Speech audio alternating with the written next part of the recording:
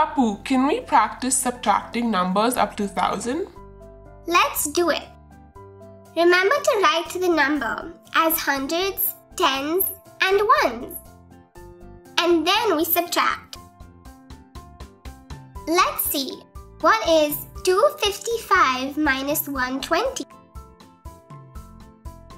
We write 255 as hundreds, tens, and ones,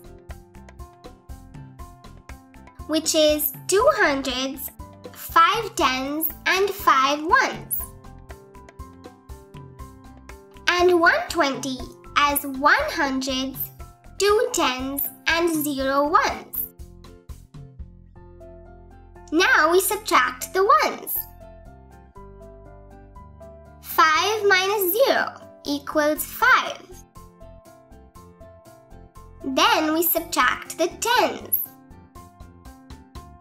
5 minus 2 equals 3.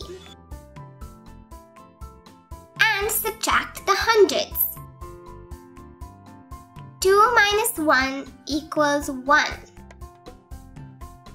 So the answer is 135.